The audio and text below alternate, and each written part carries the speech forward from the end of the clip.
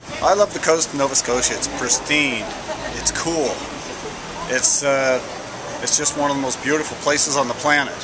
My concerns are our provincial and federal government's agenda for how they'd like to see our coastlines developed.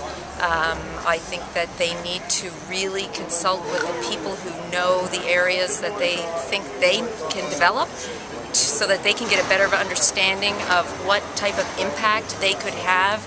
These fishermen have been on the water their whole lives. It's their family's business, hundreds of years of knowledge that they cannot get anywhere else. So they really need to look at coming into our communities and listening and understanding why we are concerned about how our bays are developed. The first thing that we really need to get out there is that coastal communities like mine are not opposed to aquaculture. We know there are forms of aquaculture that can be done that can be sustainable, but what our concern is these large salmon feedlots.